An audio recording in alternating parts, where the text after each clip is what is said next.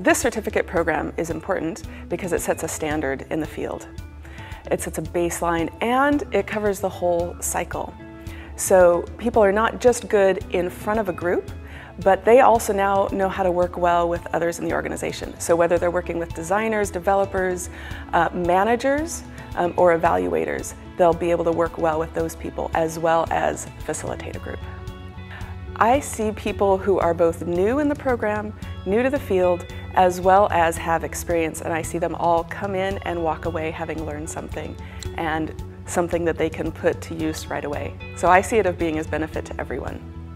Some of the top takeaways are the importance of learning objectives and how to write them. That guides the entire program. How to handle difficult participants. That's a favorite topic. And they get good practice in how to do that. Another top takeaway, the training cycle. So how to think holistically about a program.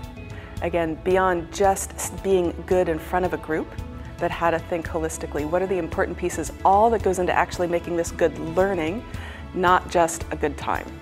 This program is important in the Middle East because it allows people there to stay as up to date and relevant with their training as anywhere else in the world. Someone who takes this program will leave with confidence, both as a trainer or a facilitator and within their organization. They will be able to have better conversations.